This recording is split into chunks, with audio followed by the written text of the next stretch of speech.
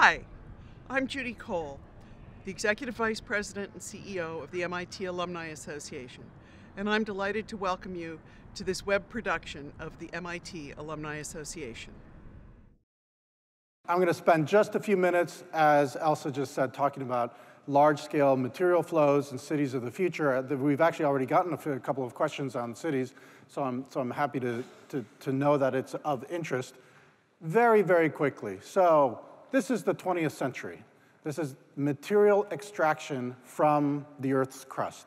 So at the beginning of the 20th century, we were extracting materials, fossil fuel energy carriers, 7.4 gigatons. At the end of the 20th century, a little beyond, we were extracting 60 gigatons. This is an enormous change, and it's reflective of the building of a variety of things, including cities and infrastructure, because you build cities and infrastructure out of minerals, metals, and you then power them, as Jessica noted, with fossil fuels. One thing that comes out of that work is that it's very clear that around 1960, when you took that extraction and you analyzed it, how much of it is renewable, how much of it is non-renewable? And around 1960, we went from a decidedly renewable material consumption society to a non-renewable material. And again, that's partly a reflection of you don't build cities out of wood and paper. You build them out of minerals, concrete, metals, long-lived materials. So just a couple of, this is really more than anything else, just to prompt a really rich discussion. And I hope that we have a really rich discussion because it's the environment, right? It's kind of a fraught issue, right? So this is a portion of the island of Manhattan back in the 1600s. That's that same place around 1970. And it took about 300 years, a little more, for 8 million people to be settled in that place. Now let me contrast that with a small fishing village, southeast coast of China in about 1984, population maybe 20,000, 30,000.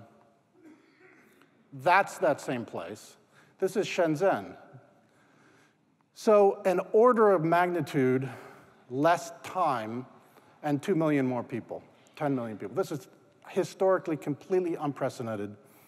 So what we're looking at is not only contrast or supplement the material flows with a population increase. We went from a decidedly rural, non-urban society and world to an urban world. So more than half the people on Earth now live in cities, and that changed, that switched over around 2008. And that's going to continue to increase to about 65, possibly 70% in the next 30 years or so. So I guess I do have a poll here. So this poll is, how many people will live in cities in 2050? I see you've already started to, okay, so you've heard my talk before. Okay, no, I mean, so this is very good that you know that essentially there's a doubling of the urban population, and that is our future. So what we wanted to do on this panel is take you back hundreds of millions of years, billions of years, and then take you some distance into the future. And the cities, in my work, that's what I do. Cities is what I focus on, and in the group, the urban metabolism group here at MIT, which echoing Elsa's point, I would have had a hard time founding that kind of group anywhere else, a super multidisciplinary group.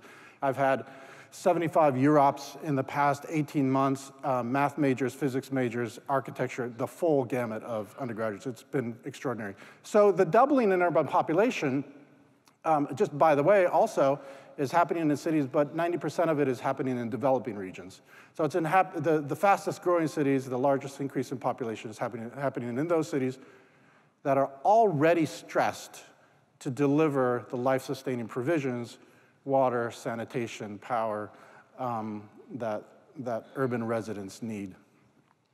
So that prompted me a few years ago to go from looking at materials for buildings, and I'm an architect, and as I said, class of '85 here, did course 4, practiced as an architect, then came back into academia, did a lot of work in green buildings, and then decided that we really needed to take a look at cities and the resource intensity in cities. So the field is urban metabolism, and it is literally the study of physical flows required to serve the urban economy. So a couple of results, very quickly before we get to the discussion. There's a huge range of resource consumption in the cities today across the globe. And you can essentially categorize them in a number of different ways, but let's say just three broad categories. In developing regions, if you took everything that the urban resident consumes and you put it in a basket and you weighed it, including the energy carriers, fossil fuel energy carriers, you'd have somewhere around 5, maybe 10 tons per capita. So these are cities like Lagos, Nigeria, cities in Southeast Asia. In transition urban economies, in the Eastern Europe, South America, other places in Southeast Asia, 10 to 30 tons per capita consumption. And in the developed world, so in the developed North, in Europe and the United States, we are going to 30 to plus 100 tons per capita. So it's an enormous range of consumption. So we decided a few years ago to then launch a project to understand the typology of cities, the range of resource consumption. And just so we're very, very clear, and doing this 5-year project in 2 minutes, so these are materials that we tracked, the urban consumption of these materials in cities, biomass, fossil fuel, total energy, electricity. So this is energy, this is materials, construction minerals and metals, and then industrial metals and minerals, total materials. And then CO2 is a proxy for consumption overall. And this diagram is simply just take it as low, medium, and high consumption of these materials and energy carriers. And we developed a typology, and I'm just going to show you 4 examples. So cities, Kolkata, Islamabad, Phnom Penh, very low consumption. And these are, you can say these are sustainable cities, but these are not models for the future. These cities are sustainable because they're underserving their population. So we don't want to go there in the future. These cities are Japanese cities, and they're unlike any other cities in the world. In fact, we didn't find any one type that was composed of cities only in one country, except for Japanese cities.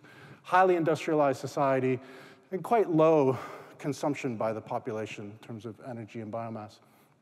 Then cities in regions of intense resource extraction, especially fossil energy extraction, have a very, very distinct typology of their resource consumption. And then there's all the rest of us in the developed world. And we basically consume at high levels pretty much everything. So this work is meant to understand what is the future, what's the pathway towards sustainability. And just like you here, there is no single energy technology that will solve our climate problem. There is no single kind of city or single kind of production and consumption system that will solve our environmental issues. It's really going to be a cloud of different pathways.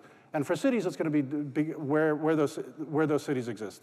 Tropical cities, northern cities, developed cities. There'll be a number of different models. So the future then looks like this, where today, cities account for 2/3 of global energy, 3/4 of carbon emissions, direct and indirect. So cities are really where it's happening. And also cities are where we might make a huge dent in intelligent planning and some of the technologies that Jessica highlighted. And by 2050, there's going to be a threefold increase in urban energy, business as usual, and a threefold increase in urban land area. And so really the challenge here is to take our very large scale, very complex, the most complex human system that we've developed, understand the challenges and the risks involved in having this highly complex human artifact situated within a climate that has a very, very slight variability, and understand if that variability widens, how are we at risk, and how do we move forward to mitigate carbon emissions and then adapt to whatever climate consequences we have. So MIT's commitment in this, returning back to MIT, the theme of the day, starting with Raphael, was what does MIT do in this space? There's an enormous amount, as you've seen. This is a tiny little sampling of the environmental work here at MIT. There's an enormous amount of work ongoing. There's an enormous amount of work to be done. So MIT has launched the Environmental Solutions Initiative. I'm the director. There's some literature out there in the lobby, so I'll just leave it at that. This initiative is essentially MIT's commitment to bring solutions to the environment, just as the Energy Initiative has been important in bringing energy solutions into the real world and engaging our students and our researchers to do that. So thank you very much.